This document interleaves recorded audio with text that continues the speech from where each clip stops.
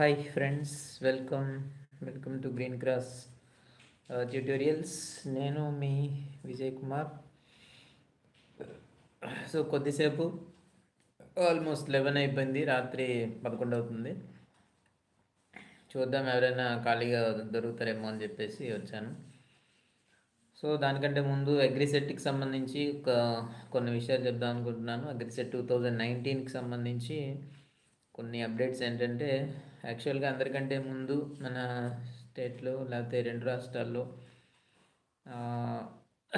అందరూ ప్రారంభించడానికంటే ముందే మనం ఇక్కడ అగ్రిసెట్ కోచింగ్ అనేది స్టార్ట్ చేయడం జరిగింది. లాంగ్ టర్మ్ ఇలా ఎందుకు ముందుగానే స్టార్ట్ చేయడం జరిగింది అని అంటే, దానికి కూడా కొంత ఉద్దేశం ఉంది. ప్రజెంట్ ఎవరైతే ఫైనల్ ఇయర్ బ్యాచ్ ఉన్నారో వాళ్ళకి సంబంధించినంత వరకు ఆల్మోస్ట్ సెమిస్టర్ ఎండ్ అయిపోతుంది 5th. తర్వాత ఒక కొద్ది రోజుల్లో మళ్ళీ వాళ్ళ ఫైనల్ సెమిస్టర్ రిజిస్ట్రేషన్ చేస్తారు. సో ఇలాగా జరిగేటప్పుడు ఆల్మోస్ట్ మనకి మే నెలలో ఈ ఎగ్జామ్స్ అన్నీ అయిపోయే అవకాశాలు ఉన్నాయన్నమాట. ఆ తర్వాత 1 month వేసుకుంటే జూన్ నెల వస్తుంది. కాబట్టి వీలైనంత తొందరగానే ఈసారి అగ్రిసెట్ అనేది నిర్వహిస్తారనేది మనం చెప్పుకోవచ్చు. అందుచేత యాజ్ యూజువల్గా ఏదో సంక్రాంతి తర్వాత ఏదంటే ఒక ట్రెడిషన్ లాగా అనమాట. సంక్రాంతి తర్వాత కోచింగ్కి వెళ్ళడం, 3 నెలలు తీసుకోవడం, ఇలాంటివన్నీ కాకుండా కొంచెం ముందుగానే దీన్ని మార్చాలనేటువంటి ఉద్దేశంతో ముందుగానే స్టార్ట్ చేయడం జరిగింది. ఆల్రెడీ ఒక బ్యాచ్ స్టార్ట్ చేసాం, రన్ అవుతుంది. రెగ్యులర్గా క్లాసులు, ఎగ్జామ్స్ అన్నీ జరుగుతున్నాయి. సో అంటే నేను చెప్పేది ఏంటంటే, వీలైనంత వరకు జూన్ నెలలోనే మనకి ఎగ్జామ్ అనేది ఉండొచ్చు. జూన్ ఎండింగ్ కానీ ఎప్పుడైనా సరే ఎగ్జామ్ అనేది ఉండొచ్చు అని నేను అనుకుంటున్నాను.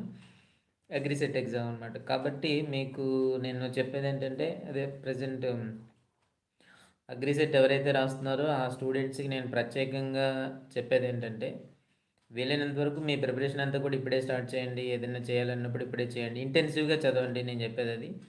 వీలైనంత ఇంటెన్సివ్గా చదవడానికి ప్రయత్నం చేయండి. అదే ఉద్దేశంతో నేను ఒక బ్యాచ్ స్టార్ట్ చేద్దామని చూస్తున్నాను. దీనికి సంబంధించి ఒక అరౌండ్ ఒక 30 మెంబర్స్ లేకపోతే 20 to 30 అలా ఒక బ్యాచ్ పెట్టుకొని ఒక ఇంటెన్సివ్ బ్యాచ్ ఒకదాన్ని రన్ చేద్దామని చూస్తున్నాను అనమాట. సో ఆసక్తి కలిగిన వారు ఎవరైనా సరే ఉంటే నాకు వెంటనే మీరు సంప్రదించండి. ఆసక్తి అంటే ఏం లేదు, అగ్రిసెట్లో ర్యాంక్ సాధించేటువంటి దమ్ము, ధైర్యం నాకు ఉన్నాయి అనేటువంటి వాళ్ళు ఎవరైనా సరే నన్ను సంప్రదించండి. నేను మీకు కావాల్సినంత విధంగా నేను మీకు సపోర్ట్ చేయడానికి ప్రయత్నం చేస్తాను. సో ఒక పర్టికులర్గా ఒక ఇంటెన్సివ్ బ్యాచ్ అనమాట, ఇంటెన్సివ్ కోచింగ్ బ్యాచ్ ఒకటి రన్ చేద్దామని చూస్తున్నాను ఈ డిసెంబర్ 1వ తారీఖు నుంచి. కాబట్టి వీలైనంత వరకు ఎవరైనా కనుక ఉండేటట్టయితే నన్ను వెంటనే ఇమీడియట్గా సంప్రదించండి. కాకపోతే ఇది చాలా ఇంటెన్సివ్గా ఉంటుంది ఈ బ్యాచ్ మాత్రం. అంటే ఎలాంటి ఇది లేకుండా, అంటే ఊరికే ఏదో కోచింగ్ వెళ్తాం, ఇందులో పేరెంట్స్ పంపిస్తున్నారు కాబట్టి వెళ్తున్నాం, ఆ టైప్ కాకుండా వీలైనంత కాన్సన్ట్రేట్ చేసి 24 hours దాని మీద ఉండేలాంటి సరైనటువంటి బ్యాచ్ ఒకటి నాకు కావాలి. కాబట్టి అటువంటి స్టూడెంట్స్ అందరికీ నేను ఇన్వైట్ చేస్తున్నాను. ఈ బ్యాచ్లో మనం వీలైనంత వరకు ఎక్కువ ర్యాంక్స్, మ్యాక్సిమం మనం అనుకున్న టార్గెట్ అంతా కూడా రావాలనేదే నా ఉద్దేశం అనమాట. కరెక్ట్గా మీకు 7 months మనకి ఆల్మోస్ట్ టైం అనేది దొరుకుతుంది. కాబట్టి ఈ 7 monthsలో వీలైనంత హెవీ వర్క్ మనం చేస్తే సీట్ కొట్టడం అనేది అంత కష్టమైనటువంటి విషయం అయితే కాదు.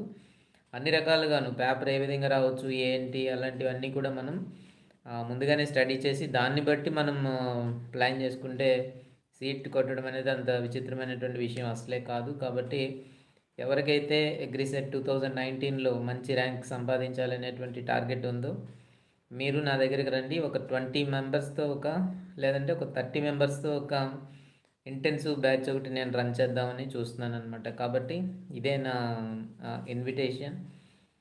సో ఈ అవకాశాన్ని మీరు ఉపయోగించుకుంటే మంచిది. Hi Ashraf, welcome.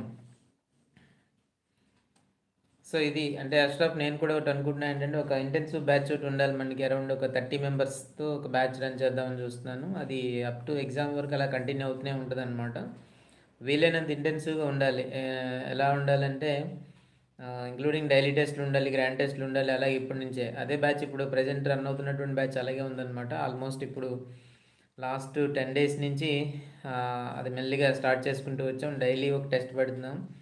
అలాగే ప్రతి సండే ఒక గ్రాండ్ టెస్ట్ పెడుతున్నాం అనమాట. ప్రజెంట్ ఇప్పుడు ఈరోజు ఒక గ్రాండ్ టెస్ట్ జరిగింది. సో ఇది రెండో గ్రాండ్ టెస్ట్. లాస్ట్ సండే ఒక గ్రాండ్ టెస్ట్ అయింది. ఇది సెకండ్ గ్రాండ్ టెస్ట్ అనమాట. కాబట్టి ఇదే విధంగా ఇంకా ముందుకెళ్ళే కొలది ఇంకా ఎక్కువ టెస్టులు పెట్టాలని, వీలైనంత ఎక్కువ టెస్టులు పెట్టాలి, సబ్జెక్ట్ డిస్కస్ చేయాలి. సో మార్నింగ్ అంతా కూడా క్లాసులు జరుగుతున్నాయి. ఈవినింగ్ ఏమో ఒక ఎగ్జామినేషన్ అయితే పెట్టడానికి ప్రయత్నం చేస్తున్నాను.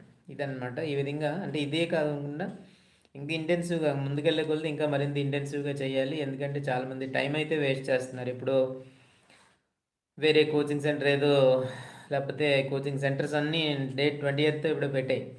కాబట్టి అప్పుడు ఏదో చేద్దాం అనేటువంటి ఉద్దేశంలో చాలామంది ఉన్నారనమాట. కాబట్టి అదేం కాదు, అసలు దానికి ముహూర్తం అలాంటిది ఏమి ఉండదు. ఆఫ్టర్ కంప్లీషన్ ఆఫ్ కౌన్సిలింగ్ మనం ఇమీడియట్గా స్టార్ట్ చేసేయాలి. అసలు ఎంతవరకు లేట్ చేయడం, అంత ఎప్పుడో జరుగుతుంది కదని వెయిట్ చేయడం అంతా చాలా వేస్ట్. అసలు ఈ మధ్యలో కొద్దిగా ఈ పండుగలు వీటన్నిటి వల్ల కొంత టైం అనేది వేస్ట్ అయిపోతూ ఉంటుంది ఈ మధ్యలో. ఈలోపు సబ్జెక్ట్ అంతా కాస్త వెనకబడిపోతాం, మళ్ళీ అంతా స్టార్ట్ అయ్యేటప్పటికి ఇది అవుతుంది అనమాట. అలాగే చాలామంది ర్యాంక్ సంపాదించలేకపోతున్నారు. కాబట్టి అందరికీ నేను చెప్పేది అదే, అష్రఫ్ మీకు ఎవరైతే ఉన్నారో అందరికీ కూడా నేను చెప్పేది ఒకటే, వీలైనంత వరకు ఇంటెన్సివ్గా ఏదైనా దీంట్లో కోచింగ్లో జాయిన్ అవ్వండి. ఊరికే పొలవమని వందల కొద్దీ మంది ఉన్నప్పుడు మన మీద ఎవరు కేర్ తీసుకునేటువంటి అవకాశం ఉండదు, మనల్ని పట్టించుకునేటువంటి అవకాశం కూడా ఉండదు. నేనైతే ఏమనుకుంటున్నా అంటే, వస్తే రావచ్చు, నా దగ్గర ఎక్కువ మంది వస్తే రావచ్చు, కానీ ఒక 30 మెంబర్స్ని సెలెక్టివ్గా ఎవరు పడితే వాళ్ళకి తీసుకోవాలని నేను అనుకోవట్లేదు. ఒక 30 మెంబర్స్ సెలెక్టివ్గా ఒక బ్యాచ్ని రన్ చేయాలి, అదే టార్గెట్ అనమాట. సో మ్యాక్సిమమ్ ఎఫర్ట్స్ దానికోసం పెట్టాలనేది. అంటే మన కోచింగ్ వచ్చిన వాళ్ళందరికీ ఒకే రకమైనటువంటి ఇది చేస్తాం, కాకపోతే వాళ్ళు అంటే వాళ్ళు మనం పని చేయాలనేటువంటి ఉద్దేశం వాళ్ళకు ఉండాలి. మెయిన్ నేను అనేది అది 30 బైస్ వాళ్ళకి ఉద్దేశం ఏంటంటే, మేమేదో ఎన్నో అన్నీ చేసేస్తామని కాదు, చదువుకోవడానికి వచ్చిన వాళ్ళకి కూడా అదే ఉద్దేశం ఉండాలి. 24 గంటలు దాని మీద ఉండి ఏదైనా సరే నేను ఎలాగైనా సరే సాధిస్తాననేటువంటి మెంటాలిటీ ఉండేటువంటి వాళ్ళని సెలెక్ట్ చేయడం అనేది అక్కడ ఉద్దేశం అనమాట. ఇక్కడికి వచ్చిన వాళ్ళందరూ ఒకరినొకలాగా మనం చూడలేము. కాకపోతే ఆ యాటిట్యూడ్ ఉండేటువంటి వాళ్ళందరికీ ఒక బ్యాచ్ ఒకటి రన్ చేయాలనేది నా ఉద్దేశం అనమాట. తప్పకుండా అది అవుతుంది, వర్కౌట్ అవుతుంది. ఇది నా కాన్ఫిడెన్స్ అనమాట. గత 10 ఏళ్ళుగా ఈ అగ్రిసెట్ ఫీల్డ్లో ఉన్నప్పుడు ఉన్న కాన్ఫిడెన్స్ అది నాకు. కాబట్టి ఇలా చేద్దామని అనుకుంటున్నాను. ఇప్పుడు దీని గురించి పెడతాను మన ఫేస్బుక్లో. కమలాకర్ రెడ్డి గారు హాయ్, సారీ లేట్ అయింది మిమ్మల్ని పలకరించడం. అలాగే గజేంద్ర గారు హాయ్, కలందర్ హాయ్. చాలా రోజుల తర్వాత అందరూ వస్తున్నారు. అంటే మ్యాక్సిమం ఎవరు రారేమో అని అనుకున్నాను అనమాట. ఆల్మోస్ట్ 11 అయిపోతుంది కదా, ఏదైనా ఒక వీడియో ఏదైనా చేద్దామని ప్లాన్ చేస్తున్నాను. అందువల్ల అయినా సరే ఒక 5 minutes వచ్చి వెళ్దాం అనేది నా ఉద్దేశం. అందుకే ఇప్పుడు ఇలాగా రావడం అనేది జరిగిందనమాట. సో అందరికీ నేను ఒకటే చెప్తున్నాను, మన ప్రిపరేషన్ మన బట్టి ఉండాలి, కానీ అవతల ఉండే కోచింగ్ సెంటర్ని బట్టి ఉండకూడదు. సో రకరకాలైనటువంటివన్నీ జరుగుతుంటాయి. కాబట్టి మనల్ని బట్టి మన ప్రిపరేషన్ ఉండాలి, కానీ అవతల వాళ్ళని బట్టి మన ఇది ఉండకూడదు. అదనమాట. నేను ఒకటే చెప్తాను, ఎప్పుడైనా సరే ఏ కోచింగ్ సెంటర్ దగ్గర కూడా, లేకపోతే ఏ కోచింగ్ ఇన్స్టిట్యూట్ దగ్గర కూడా ఏంటంటే మంత్రదండాలు అనేవి ఏవి ఉండవు. వాళ్ళ దగ్గర ఉండేవి ఏంటంటే కోర్స్ మెటీరియల్ ఉంటుంది, కొన్ని గ్రాండ్ టెస్ట్లు ఉంటాయి, కొన్ని ఏమైనా ఉంటే టెస్ట్లు ఉంటాయి. ఆ సబ్జెక్టులన్నీ ఒకసారి చెప్తారు, చెప్పిన తర్వాత దాంట్లో టెస్టులు పెడతారు. ఎక్కడైనా జరిగేది ఇదే. కాకపోతే ఏంటంటే చెప్పే విధానంలో తేడాలు ఉంటాయి. ఎక్స్పీరియన్స్ ఉన్న వాళ్ళు ఉంటారు, ఎక్స్పీరియన్స్ లేనటువంటి వాళ్ళు ఉంటారు, ఏదో ఒక విధంగా చదివేసి అక్కడ అయ్యిందనిపించేటువంటి వాళ్ళు ఉంటారు. అక్కడే తేడా ఉంటుందన్నమాట. దాన్ని మనము చూసుకోవాలి. ఆ విధంగా చూసుకుని జాయిన్ అవ్వాల్సినటువంటి అవసరం ఉంటుందన్నమాట. ఉన్నాయి మనకన్నీ, మన స్టేట్లో లేకపోతే ఏపీలో అయితే ప్రస్తుతానికి చాలా ఎక్కువ కోచింగ్ సెంటర్స్ అయితే అన్ని ఎస్టాబ్లిష్ చేయడం అయితే జరుగుతుంది. కాబట్టి స్టూడెంట్స్కి నేను చెప్పేది ఏంటంటే, వీలైనంత వరకు సెలెక్టివ్గా మీరు వెళ్ళండి అంతే. ఎవరైనా మొహమాటం పెట్టారనో, లేకపోతే ఏదో పరిచయం మళ్ళీ వెళ్ళకపోతే బాగోదనో ఇలాంటివన్నీ ఏం కాదు అసలు. మీరు ఇండివిజువల్గా ఒక నిర్ణయానికి వచ్చి అప్పుడు మాత్రమే ఏదైనా కోచింగ్ సెంటర్కి వెళ్ళండి. దాంట్లో చూడాల్సింది ఏంటంటే, అక్కడ సరిగ్గా చెప్పేటువంటి వాళ్ళు ఉన్నారా లేదా అని మాత్రం చూసుకోండి. అది కంపల్సరీగా చూడాలి. దాంతోపాటు ఎగ్జామినేషన్స్ పెట్టాలి. ఇది కంటిన్యూగా ఏమైనా జరుగుతుందా లేదా అనేది మీరు చూసి అప్పుడు జాయిన్ అవ్వాలి. మన ఇన్‌స్టిట్యూట్‌కి వచ్చేసరికి ఏంటంటే గత 2 ఏళ్లుగా నడుస్తుంది ఇది. అంటే నేనైతే గత 10 ఏళ్లుగా నేను అగ్రిసెట్ రంగంలో ఉన్నాను. కాకపోతే బయటకొచ్చి ఇన్‌స్టిట్యూట్ ఇది పెట్టుకున్న తర్వాత నేను చూస్తున్న దాన్ని బట్టి ఏంటంటే ఆహ్, చాలా షార్ట్ టర్మ్‌లో ఎక్కువగా అంటే ఎక్కువ సబ్జెక్ట్‌ని అయితే చదవకుండా ఇదవుతున్నారు. ఎందుకు అనంటే సరైనటువంటి ఫ్యాకల్టీస్ లేకపోవడం వల్ల. ఇప్పుడు డిఫరెంట్ కాలేజెస్ నుంచి వస్తారండి. సో, డిఫరెంట్ కాలేజెస్ నుంచి వచ్చినప్పుడు ఏం జరుగుతుంది, ఒక కాలేజీలో ఫ్యాకల్టీ ఉంటారు, ఒక కాలేజీలో ఫ్యాకల్టీ ఉండరనమాట. సో, ఇప్పుడు కాలేజీలో ఫ్యాకల్టీస్ ఉన్న కాలేజీ వాళ్ళు ఫాలో అయిపోతుంటారు. కాలేజీ ఫ్యాకల్టీ లేనటువంటి వాళ్ళు అక్కడ ఫాలో అవ్వలేకపోతుంటారనమాట. ఆ ప్రాబ్లమ్ పోవాలి అనంటే తప్పకుండా మీరు ఎర్లీగా కోచింగ్ తీసుకోవాల్సినటువంటి పరిస్థితి ఉంటది. దాంతోపాటు మంచి ఫ్యాకల్టీ ఎక్కడైతే ఉన్నారో అక్కడ మనం చేరాల్సినటువంటి అవసరం ఉంటదనమాట. ఇంకొక మూఢనమ్మకం లాంటిదోటి నేను చెప్తాను అందరికీ కూడా. అందరూ ఎంఎస్‌సి అగ్రికల్చర్ చదివితే వాళ్ళేదో చెప్పేస్తారు. ఇది మాత్రం ఒక మూఢనమ్మకం ఒకటి ఈ మధ్య కాలంలో బాగా ఇదయిందనమాట. ఇది అంటే మనం ఎవరినో విమర్శించడం అని కాదు గానీ, ఎంఎస్‌సి ఉన్నంత మాత్రాన వాళ్ళు బెస్ట్ టీచర్స్, డిప్లొమాకి బెస్ట్ టీచర్స్ అయిపోతారని నేనైతే చూడలేదు. డిప్లొమా చదువుకొని ఆ తర్వాత బీఎస్సీ అగ్రికల్చర్ చదువుకున్న వాళ్ళు ఎంఎస్సి వాళ్ళకంటే బెటర్ టీచర్స్ నాకు తెలిసినంత వరకు కూడా. నాకు తెలిసినంత వరకు బెటర్ టీచర్ ఎవరు అని అంటే మాత్రం నేను ఎంఎస్సి వాళ్ళని ప్రిఫర్ చేయను.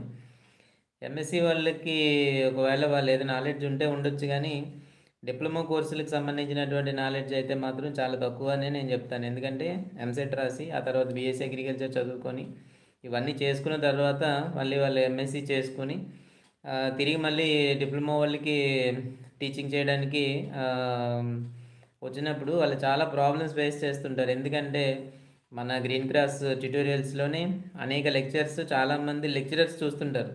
నేను ఒకసారి మీ అందరికీ చెప్పేది ఒకటే అనమాట. సో మన లెక్చర్స్ ఏవైతే ఉన్నాయో అవి చాలామంది టీచింగ్ ఫ్యాకల్టీ చూసి మిగిలినటువంటి స్టూడెంట్స్కి బోధించేటువంటి పరిస్థితులు ఎన్నో ఉన్నాయి. వాళ్ళు కూడా ఎంఎస్సీలే మరి.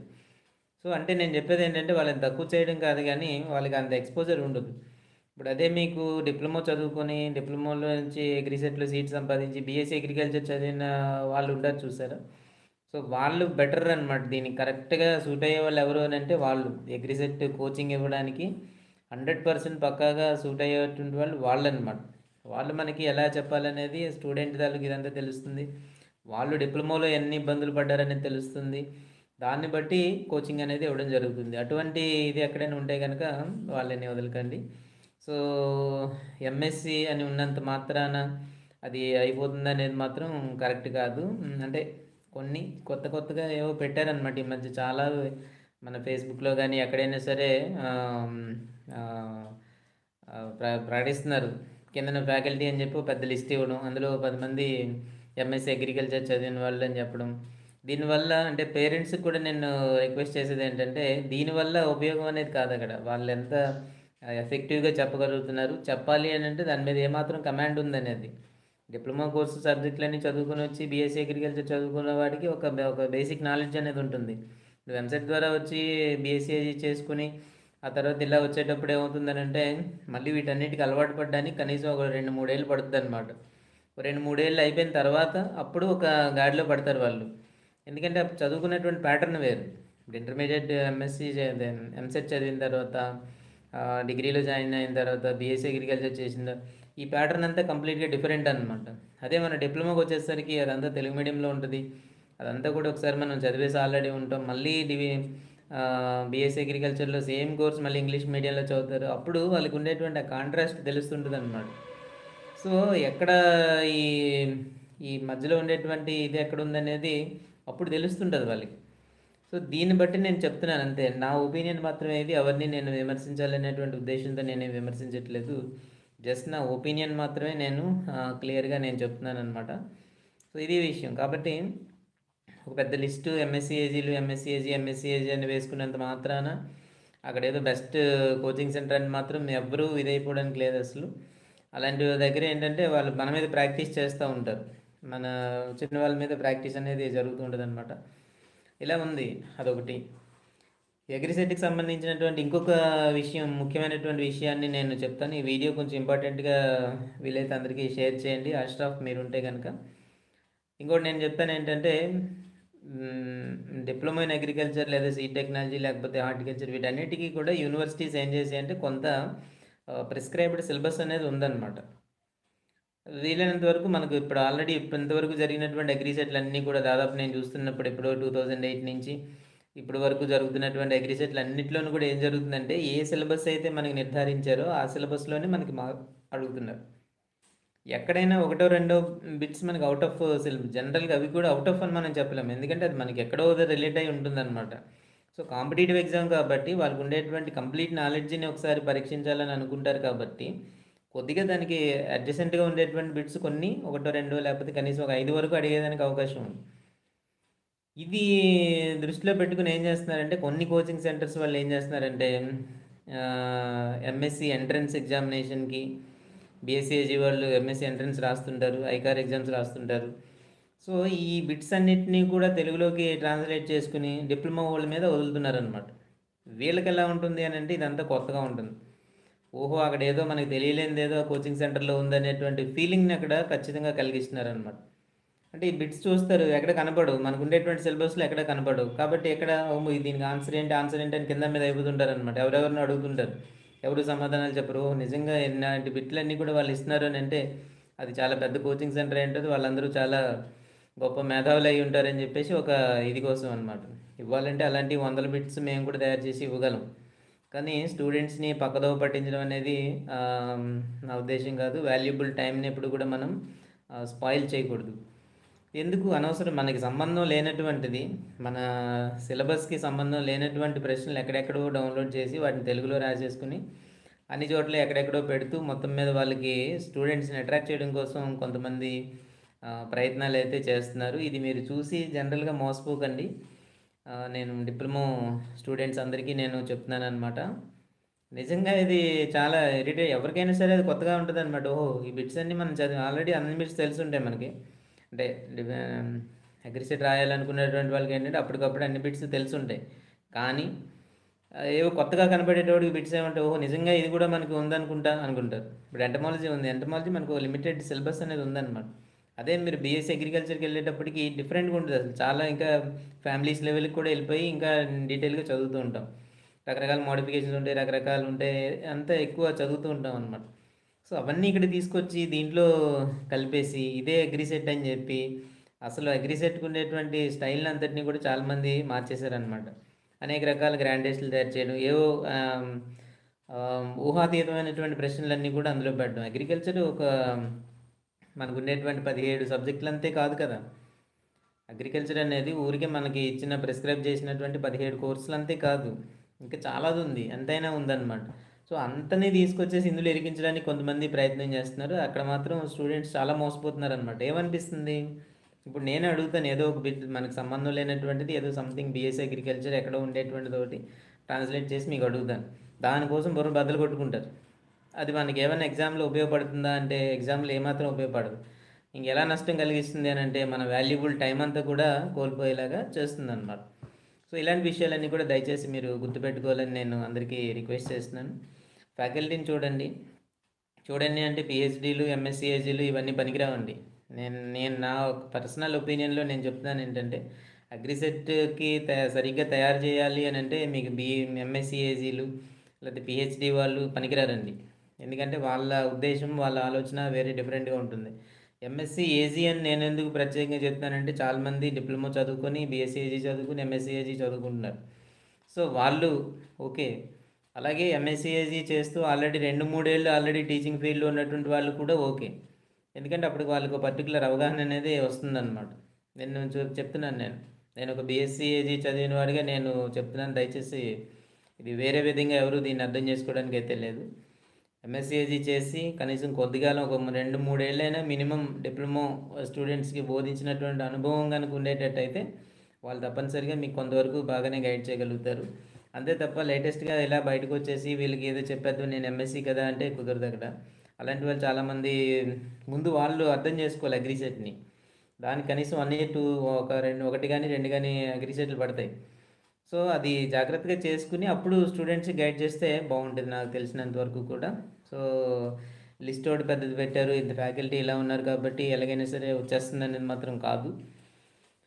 అది నేను చెప్పేదనమాట. కాబట్టి అగ్రిసెట్‌లో ఇలాంటివన్నీ కూడా ఇప్పుడు ప్రస్తుతానికి జరుగుతున్నాయి. వీటి పట్ల కొంచెం జాగ్రత్తగా ఉండాల్సిందిగా అందరికీ నేను చెప్తున్నాననమాట. సో ఫ్యాకల్టీని సరైన వాళ్ళని చూసుకోవడం, ఏది పెడితే అది ఎక్కడ పెడితే అక్కడ ఉండేటువంటి బిట్స్ అన్నిటిని కూడా గ్యాదర్ చేసుకొని, అనవసరమైన మెటీరియల్ అంతా తలకెత్తుకొని, అవసరమైనటువంటి మెటీరియల్ అంతటిని వదిలేయడం అనేది ప్రెజెంట్ జరుగుతుందనమాట.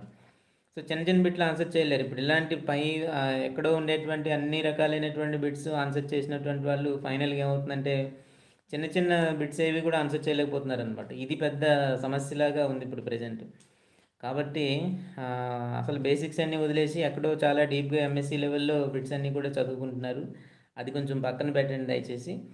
సో ఒక ప్లాన్ ప్రకారం మనం ముందుకెళ్ళాల్సినటువంటి అవసరం ఉంటదనమాట. అలా చేస్తే అగ్రిసెట్‌లో ర్యాంకు ఆహ్, సంపాదించడం అనేది అంత పెద్ద విషయమే కాదు. అసలు ఈజీగా సంపాదించొచ్చు అదనమాట. కొంచెం కష్టపడాలి. దానికి ఒక కమిట్మెంట్ అనేది ఉండాలి.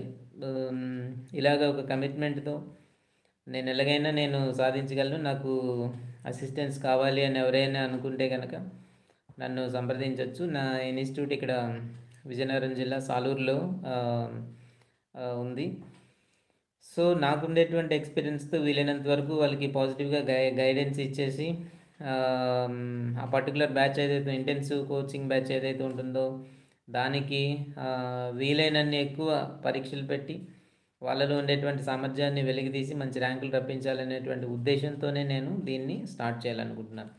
సో ఆసక్తి కలిగినటువంటి వాళ్ళు ఎవరైనా ఉంటే కనుక మీరు నన్ను వెంటనే సంప్రదించండి. ఈ ఇంటెన్సివ్ బ్యాచ్ నేను చేయగలను అనేటువంటి దమ్ము ఉండాలి. అంతకు మించి సత్తా ఉండాలి. ఊరికే క్యాజువల్‌గా ఏదో వచ్చేసి కూర్చొని నాకు తర్వాత రాలేదని చెప్పేసి వెళ్ళిపోయే వాళ్ళైతే నాకు అవసరం లేదు. ఆహ్, సాధిస్తాననేటువంటి నమ్మకం ఉంటే చాలు. ఎలాగైనా సరే నేను చేయగలను. నాకు ఈ సమస్యల వల్ల నేను చేయలేకపోతున్నాను అనేటువంటి ఏదైనా ఉంటే నాకు ఆహ్, చెప్తే గనక సరిపోతుంది. అదప్పుడు మనం ఏం చేయాలనేది నేను మీకు చెప్తాను. సో టైం అయితే ఆల్మోస్ట్ నేను అనుకున్న దానికి ఆల్మోస్ట్ 1 మంత్ ఇంకా అయిపోతుంది. ఒక బ్యాచ్ ఆల్రెడీ రన్ అవుతుంది. నేను ఇప్పుడు అనుకునేది ఏంటంటే ఒక ఆహ్, ఇంటెన్సివ్ కోచింగ్ బ్యాచ్ ఒకటి ఉండాలి. అది కూడా ఒక 20 మెంబర్స్ మ్యాక్సిమం 30 మెంబర్స్‌తో ఒక బ్యాచ్ అయితే మాత్రం రన్ చేసి మంచి ర్యాంక్స్ సంపాదించాలనేటువంటి ఉద్దేశంతో ఉన్నటువంటి వాళ్ళ కోసం ఆ పర్టికులర్ బ్యాచ్‌ని రన్ చేద్దామనేది నా ఉద్దేశం అనమాట. ఎవరైనా ఇంట్రెస్ట్ ఉండేటువంటి వాళ్ళు ఇమీడియట్‌గా నాకు కాంటాక్ట్ అవ్వండి. ఇది నేను మీకు ఈరోజు చెప్పాలనుకున్నది. సో కొంతమందికి బోరింగ్‌లా అనిపించిందా? కొంతమందొచ్చి మళ్ళీ వెంటనే బయటికెళ్ళిపోయినట్టున్నారు. సరే ఏమైనా ఇది ఉంటది కాబట్టి వీడియో తర్వాతైనా చూస్తారనేటువంటి ఉద్దేశంలో నేను ఇలాగా ఈ ఈ ప్రసంగాన్ని ఇవ్వడం జరిగిందనమాట. అది. Thank you very much. ఎవరో కామెంట్ కూడా కలందర్ కామెంట్ చేశారు. Nice speech. Thank you. Uday Kumar hi. బహుశా అందరూ వెళ్ళిపోయినట్టుగా ఉంది. అష్రఫ్ ఉన్నారా? మీరేదో వస్తారని నేను చూశాను. అసలు ఎక్కడ మీరు రావట్లేదు. ఏ అష్రఫ్ ఏమయ్యారు ఏంటి అసలు?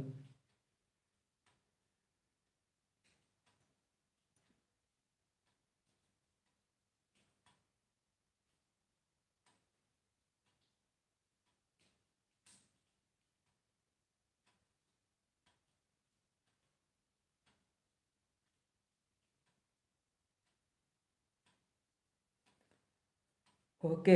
అది విషయం. కొద్దిగా చెప్దామని నేను ఈరోజు ఇలాగా చెప్పాననమాట. అది ఇప్పుడు ఇలా నేను చెప్దాం అనుకుంటున్నాను మర్చిపోతున్నాను. ఈ బ్యాచ్ గురించి ఇది విషయం అనమాట. కాబట్టి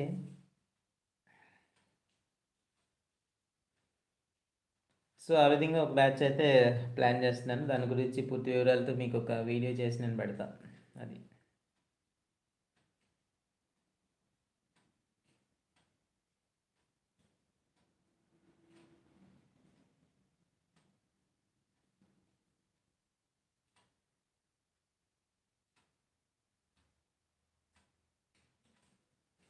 సరే అయితే ఫ్రెండ్స్, మరి ఎవరు ఇంకా ఎవరైనా ఉంటే మెసేజ్ చేయండి. ఉన్నారు ఎవరు ఒకరు ఇద్దరు ఉన్నారు.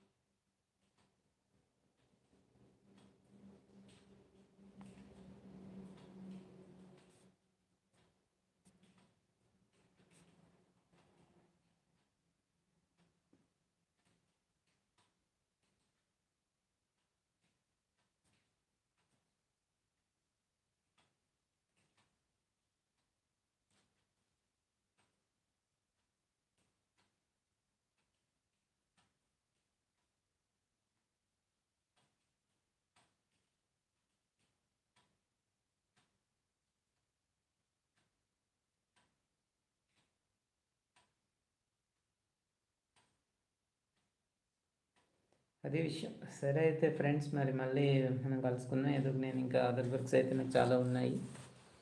సో ఆ వర్క్స్ ఏవో చేస్తాను. థ్యాంక్ యూ వెరీ మచ్ వచ్చిన వాళ్ళందరికీ కూడా. దీనికి సంబంధించి ఒక వీడియో తయారు చేసి అప్లోడ్ చేస్తాను. సో ఈరోజు కొద్దిమందే వచ్చారు, అంటే బాగా లేట్ అయిపోయింది, 11 అయిపోయింది కాబట్టి కొద్దిమందే వచ్చారు. హాయ్ విజయ్, చెప్పండి విజయ్, నేను మాట్లాడదామా? ఆల్మోస్ట్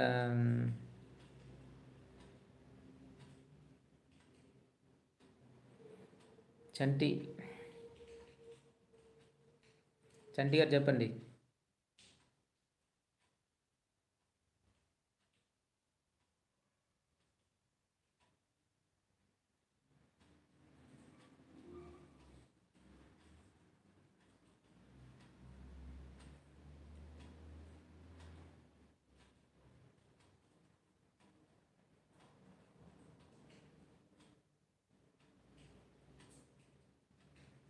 చంటి గారు చెప్పండి, ఏం విషయాలు, ఎక్కడి నుంచి, ఏంటి? హాయ్ విజయ్ గారు చెప్పండి.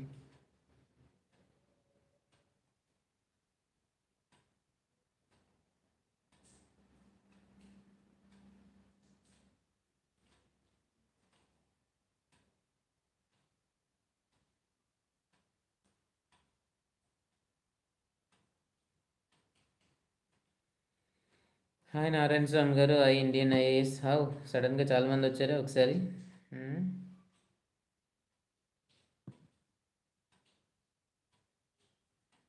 థ్యాంక్ వెరీ మచ్ వచ్చిన వాళ్ళందరికీ కూడా. ఆల్మోస్ట్ ఇంకా వెళ్ళిపోదామని చూస్తున్నాను అనమాట. థ్యాంక్ యూ అందరికీ కూడా.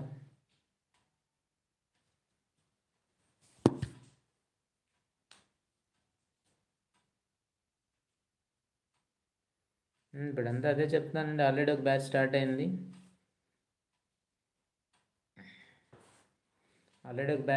స్టార్ట్ చేశాను. మళ్ళీ ఇంకా ఇంటెన్సివ్ బ్యాచ్ అని ఒకటి స్టార్ట్ చేస్తున్నాను అనమాట. ఒక 30 మెంబర్స్తో. ఒక 30 మెంబర్స్ ఉండాలి. బాగా చదువుదామని ఆసక్తి ఉన్న వాళ్ళు ఎవరితోనైనా మొదలెడతా.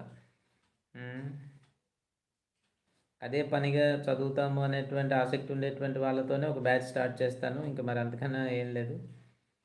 అది ఎవరైనా రావాలనుకుంటే రావచ్చు. దాని వివరాలు కావాలంటే నాకు కాల్ చేయండి. అది డీవియేషన్ ఎక్కువ ఉంటుంది. మన అగ్రిసెట్ ప్రిపరేషన్లో ఏంటంటే చాలా వరకు ఒక డీవియేషన్ అనేది ఉంటుంది అనమాట. అది సంగతి.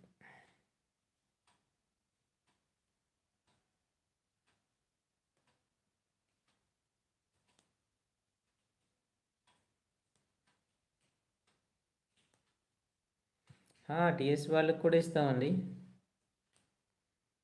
టీఎస్ వాళ్ళకి కూడా స్పెషల్గా దేనికోసమో కాదు, అందరికీ టీఎస్, అటు టీఎస్ ఇటు ఏపీ అందరికీ కూడా అనమాట. యాక్చువల్గా ఎప్పుడు టీఎస్లో తొందరగా అవుతుంది, ఎగ్జామ్ త్వరగా అయిపోతుంది. అలాగే ఏపీలో కూడా ఈ ఇయర్ ఏపీలో కూడా తొందరగానే అవుతుంది. మరి ఇక్కడ ఏమైనా కంప్యూటరైజ్డ్ ఇది పెడతారా, లేకపోతే అదే మన ఈ పేపర్ పెడతారో ఏంటనేది తెలియదు మనకి.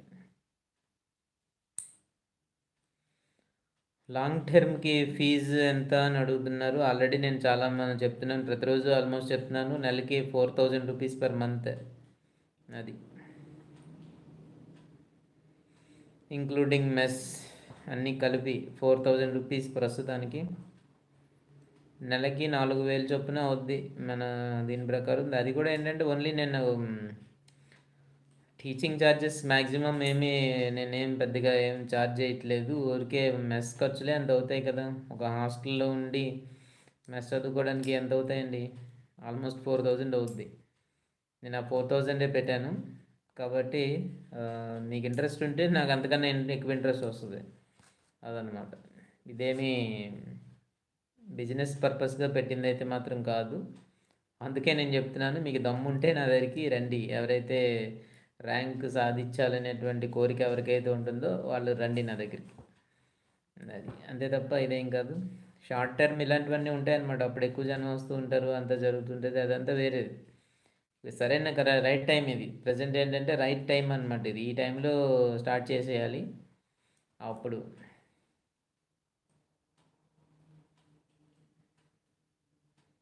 నారాయణ స్వామి గారు ఏంటో మరి వాటర్ మెలన్లో బెస్ట్ ప్రాక్టీస్ అంటే దానికి ఏం చెప్తాం? చంటి గారు హాయ్, నేను ఫైన్ అండి, మీరు ఎలా ఉన్నారు? వాటర్ మెలన్లో బెస్ట్ ప్రాక్టీస్ అంటే అది ఏ ఉద్దేశంతో అడుగుతున్నారో నాకు తెలియదు, మరి అదేంటో తెలియదు నాకు. బెస్ట్ ప్రాక్టీస్ అవన్నీ ఏం చెప్పలేము.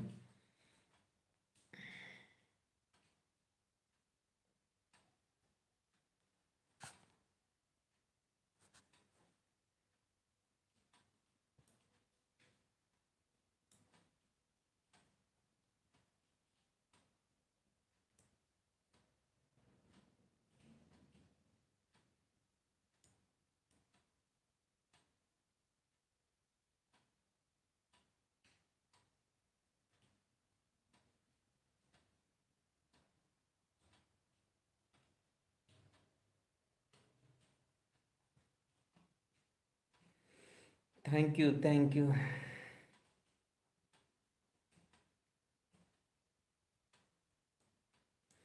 చంటి గారు, క్రాప్లో మాయిశ్చర్ ఎక్కువగా ఉంటే అంటే ఎప్పుడు మనం కోసిన తర్వాత ఏ టైంలో ఏ స్టేజ్లో మీరు అడుగుతున్నారు? స్టోరేజ్లోనా, లేకపోతే కోత కోసినప్పుడు గురించి అడుగుతున్నారా, లేకపోతే ఏంటి? మాయిశ్చర్ అనేది కంపల్సరీగా ఉంటుంది. అది ఇండియన్ ఐఏఎస్. మీ పేరేంటండి? ఇక్కడ ఇండియన్ ఐఏఎస్ అని ఉంది, మీరు నిజంగా ఐఏఎస్ ఏమో.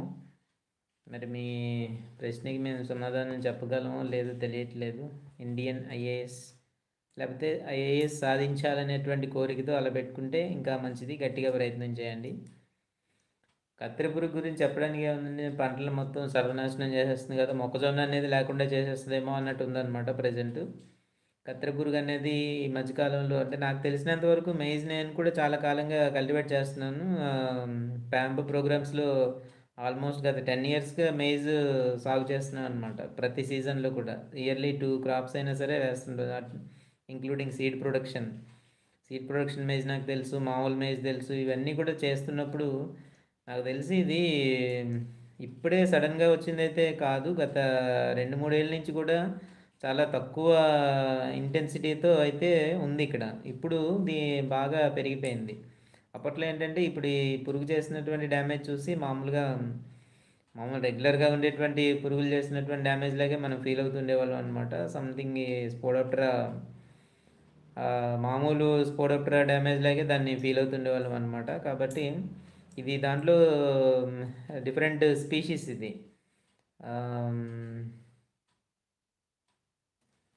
అదే మర్చిపోయానండి, మరి ఈ పేరు అలాగ ఉంటుంది కదా, అందుకే మిమ్మల్ని అలా అడిగాను అనమాట. విజయ్ రాథోడ్ గారు, కత్తెర పురుగు ఇప్పుడు చాలా డివాస్టేటింగ్ అనమాట. మా మెయిజ్ కల్టివేషన్ అనేది జరుగుద్దా అనేటువంటి పరిస్థితికి తీసుకొచ్చింది. గత 10 ఇయర్స్ దీంట్లో మనం చూసుకుంటే ఏంటంటే రైతులు చాలా బాగుపడ్డారు దీనివల్ల. అంటే ఒక స్టేబుల్గా ఆదాయం ఇచ్చేటువంటి క్రాప్ ఇంకోటి ఏది కనపడలేదు అనమాట. కాటన్ నమ్ముకుని ఎవడు బాగుపడలేదు నాకు తెలిసినంత వరకు. కాటన్లో దాని రేట్లో ఉండేటువంటి ఫ్లక్చువేషన్స్ కావచ్చు, దళారీలు కావచ్చు, దీనివల్ల మ్యాక్సిమం ఎక్కువ మంది చాలా తక్కువ కాలంలో 3 నెలల్లో పండించేసేటువంటి పంటలాగా మొక్కజొన్న ఒకటి బాగా దొరికింది అనమాట. దానికి చేయాల్సినటువంటి ప్యాకేజ్ ఆఫ్ ప్రాక్టీసెస్ కూడా చాలా తక్కువ, పెద్ద కష్టపడాల్సినటువంటి పని అయితే ఏం లేదు. చాలా సులువుగా 3 నెలల్లో పంట చేతికి రావడం అనేది ఇక మిగతా ఏ పంటలకు కూడా సాధ్యపడక చాలామంది అనమాట గ్రామీణ ప్రాంతాల్లో ఉండేటువంటి రైతులందరూ కూడా దీనికి మొగ్గు చూపారు కంప్లీట్గా.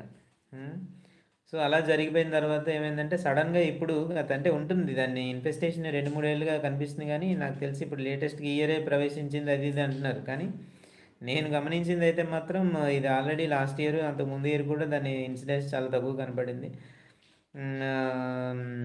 ఇప్పుడు చాలా ఎక్కువ ఉంది. దాన్ని మరి మనం చాలా ఇదిగా కంట్రోల్ చేయాలి. తోటలన్నీ కూడా సర్వనాశనం అయిపోతున్నాయి అనమాట. ఇంతకుముందు మెయిజ్ అంటే అష్యూర్డ్ క్రాప్ లాగా ఉండేదన్నమాట. కాబట్టి అలా ఇప్పుడు లేదు. అసలు తోటలు సర్వనాశనం అయిపోయి చూస్తుంటే చాలా బాధ కలుగుతూ ఉంటుంది అనమాట. మొక్కజొన్న 100 days 120 days అంటే కండె ఏర్పడేటువంటి సమయంలో కూడా విపరీతమైన డ్యామేజ్, చివరికి కండె లోపల కూడా ప్రవేశించి నష్టానికి కలగజేస్తుంది అనమాట. కొంచెం జాగ్రత్తలు అయితే తీసుకోవాలి. మరి కొన్ని స్ప్రేస్ మనకి చెప్తున్నారు కదా, ప్రొక్లైమ్ అనేది కొట్టండి, లేకపోతే ఇమామెక్టిన్ బెంజోయేట్ కొట్టండి. ఎర్లీ స్టేజెస్ అయితే మిగతా ఏమైనా కెమికల్స్, క్లోరిపైరిపస్ ఇలాంటివన్నీ చేయండి. మరి తప్పనిసరిగా మందులు కొట్టాల్సిందే. అది మొక్కజొన్నలు ఇంతకుముందు కనీసం ఒక దేనికి కూడా కొట్టేవాళ్ళు కాదనమాట. కేవలం గుళికలు ఒకటే వేస్తుండేవాళ్ళు. కార్బోఫ్యూరాన్ గుళికలు సుడుల్లో వేస్తుండడమే జరిగేది. అంతకన్నా ఎక్కువ ప్రాక్టీస్ ఏమి ఉండేది కాదు. కనీసం ఒక మందు కూడా స్ప్రే చేయకుండా పంటలు పండేస్తుండేవన్నమాట. అలాంటిది సడన్‌గా ఈ స్పోడోప్టెరా డివాస్టేషన్‌తో కంప్లీట్‌గా మొత్తం నాశనం అయిపోయి తోటలన్నీ కూడా ఇప్పుడు చాలా అంటే కొన్ని ప్రాంతాల్లో చాలా సివియర్‌గా ఉందండి అది. మరి అది ఎందుకు అక్కడే సివియర్‌గా ఉంది, కొన్ని ప్రాంతాల్లో ఎందుకు ఇలా ఉందనేది మరి పరిశోధనలు చేసి తెలుసుకోవాల్సిందే. ఏదైనా ముందు నుంచి జాగ్రత్తలు తీసుకోవాలి మరి తప్పదింక. రైట్ ఫ్రమ్ ది బిగినింగ్ అనమాట. సో, ఫైనల్‌గా మనం అంతా చూసుకునేటప్పటికి చిట్ట చివరి వచ్చేటప్పటికి ఏమవుతుంది? ఎఫెక్ట్ అయిపోతుంది. చివరికి కండెలు పైన దాని ఇవన్నీ ఉంటాయి కదా! వాటిని తొలుచుకొని లోపలికెళ్ళి అదంతా కూడా తినేస్తుందనమాట. తెలుసు కదా! మన స్పోడోప్టర్ అంటే ఎలా పనిచేస్తది పొగాకు లద్దె పురుగు. సో, దాని సిస్టర్ అనమాట ఇది. ఇప్పుడు ఇదే చాలా ఇదిలో ఉంది. ఫ్యూజీ పెర్డా అని చెప్పేసి స్పోడోప్టెరాలో. కాబట్టి ఇంత దారుణమైనటువంటిది కొన్ని విదేశాల్లో కూడా ఎక్కువ డ్యామేజ్ చేస్తుంది. మన ఇండియాలో నాట్ ఓన్లీ ఇన్ ఇండియా అనమాట. విదేశాల్లో కూడా చాలా ఎక్కువ డ్యామేజ్ అయితే చాలా ఎక్కువ చేస్తుంది డ్యామేజ్ ఇది. పంటలు ఇంకా మెయిజ్ పండించే అవకాశాలు లేకుండా పోతున్నాయి అనమాట. విపరీతమైన డిమాండ్ వస్తుంది మళ్ళీ. అది కొంతవరకు బెటర్ అవుతుంది. ఎందుకంటే రేట్లైనా పెరుగుతుంటాయి కనీసం ఎక్కడైనా మైజ్‌కి రేట్. ఎందుకంటే ప్రతి ఒక్కరు ఇదే వేస్తున్నారు. అందువల్ల రేట్స్ బాగా పడిపోయాయి. ఇప్పుడు అసలు డిమాండ్ విపరీతంగా అవుతుంది మొక్కజొన్నకి. అది. ఇదేనండి కొంతవరకు కత్తెర పురుగు గురించి. టైప్స్ ఆఫ్ చైన్స్ ఉన్నాయి కదండీ చైన్స్. మెట్రిక్ చైన్ అని ఒకటి, గంటర్ చైన్ అని ఒకటి, ఇంకా ఇంజినీర్ చైన్ అని ఒకటి, స్టీల్ బెండ్ చైన్ అని ఒకటి. ఇవి కదా చైన్స్ మనకుండేవి. సో, గంటర్ అనేటువంటి ఒక ఆయన పేరు మీదుగా గంటర్ చైన్ అనేది వచ్చింది. అలాగే ఇంజినీర్ చైన్ 100 లింక్స్ ఒక లెక్కలో తీసుకుంటారు దానికి. మెట్రిక్ చైన్ జనరల్‌గా మనం ఉపయోగించేది మెట్రిక్ చైన్ అది. దాంట్లో 100 లింక్స్ గానీ, 150 లింక్స్ గానీ ఉండొచ్చు. సో, 20 మీటర్స్ గానీ, 30 మీటర్స్ గానీ ఉంటది ఆ చైను. అంటే ఏది అయితే ఆ దీంట్లో దొరుకుతుంది. అంతే. చంటి గారు క్వెషన్ల మీద క్వెషన్లు అడుగుతున్నారు. పెథాలజీలో ఎక్కువ బిట్స్ చేయాలంటే ఎలా? బిట్స్ చేయాలి అంటే ఎలా అంటే అలా అంతే ఇంకా. హ్మ్. చెయ్యాలి అని అంటే మరి రాసుకోవడమే దాంట్లో బిట్స్ తయారు చేసుకుని రాసుకుని అన్నీ చేసుకోవాలండి. హ్మ్. అది.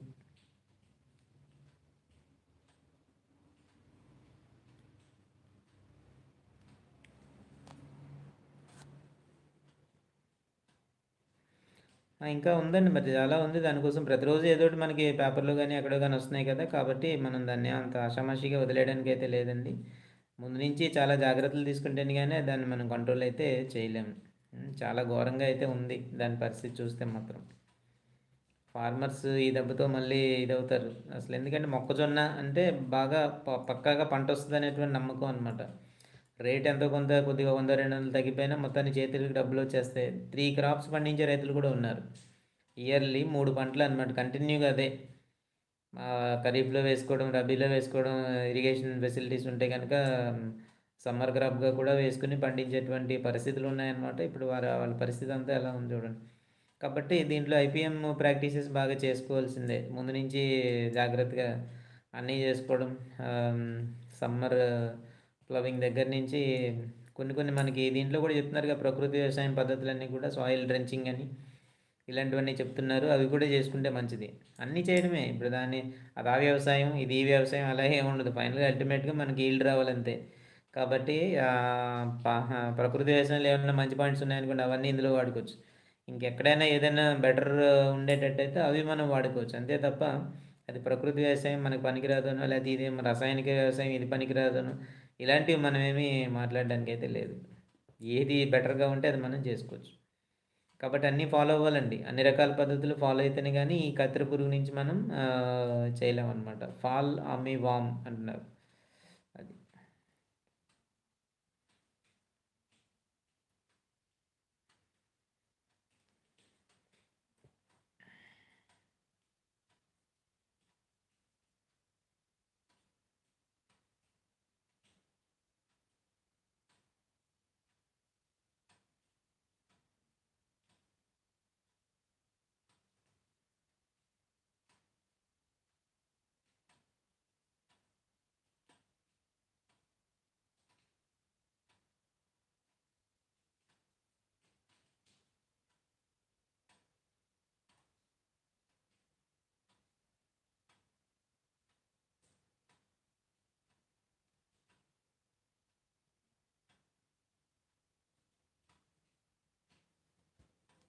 నారాయణ స్వామి గారు ఏంటి మీ డౌట్?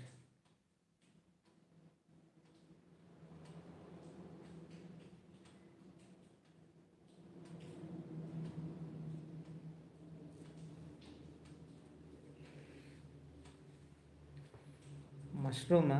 పుట్టగొడుగుల గురించి అడుగుతున్నారా ఏంటి? నేనంతే అది కరెక్ట్గా లేదు అక్కడ. మష్రూమ్ కల్టివేషనా?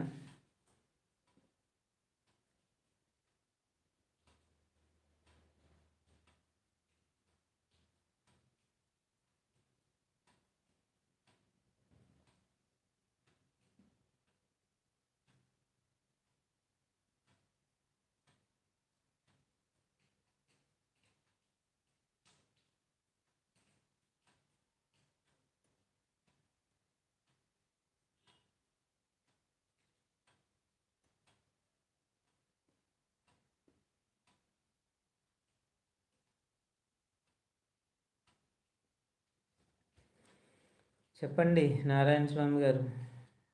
మష్రూమ్ గురించా?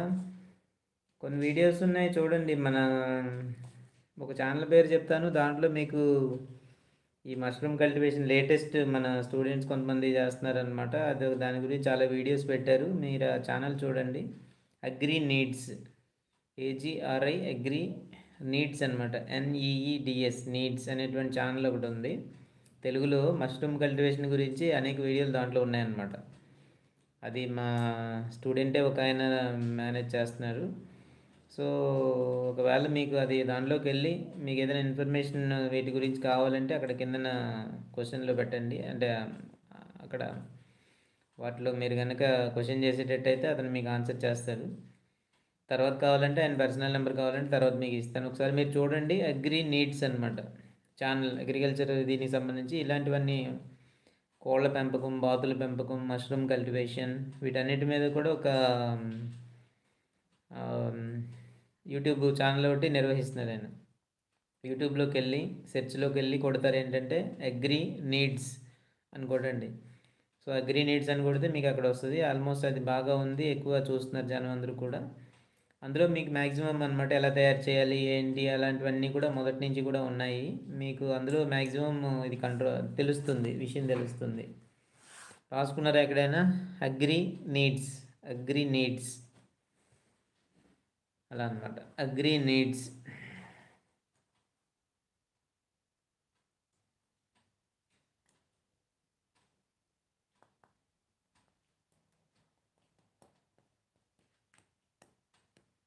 దాంట్లో చూడండి, దాంట్లో మన agriculture diploma, next BSc agriculture ఇలా చేసిన వాళ్ళన్నీ కొంతమంది వీడియోస్ అన్నీ ఉన్నాయి. ఆల్రెడీ రైతులతో ఇంటర్వ్యూలు అలాంటివన్నీ ఉన్నాయన్నమాట. ఆల్రెడీ దాన్ని ప్రాక్టీస్ చేస్తున్న వాళ్ళు కావాలంటే ఇప్పుడే ఒకసారి కొట్టి చూడండి, అదనమాట. ఇంకా అప్పటికి ఏదైనా డౌట్ ఉంటే నాకు తర్వాత అడగండి, ఎలాగో కలుస్తుంటాం కాబట్టి.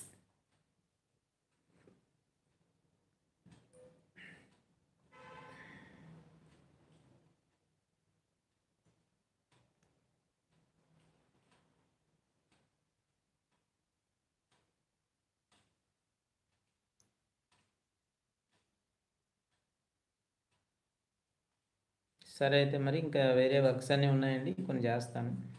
కత్తిరిపురుగు గురించి ఒక వీడియో చేద్దామని అనుకుంటున్నాను అనమాట. అది ఏమైనా వీలు పడితే ఇప్పుడు చేయడానికి ప్రయత్నం చేస్తాను. కత్తిరిపురుగు వీడియో ఒకటి చూడాలి.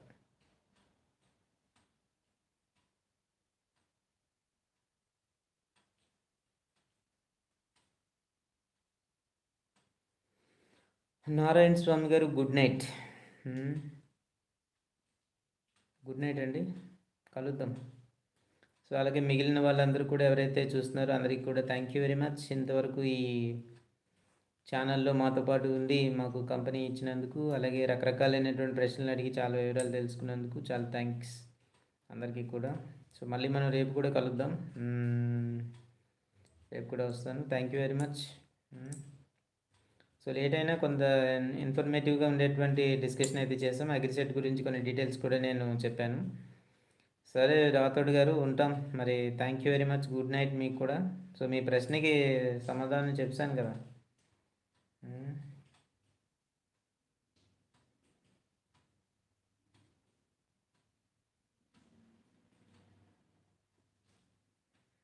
థ్యాంక్ యూ వెరీ మచ్ అండి. Thank you. బాయ్. ఉంటాను మరి, మళ్ళీ మనం రేపు కలుసుకుందామండి.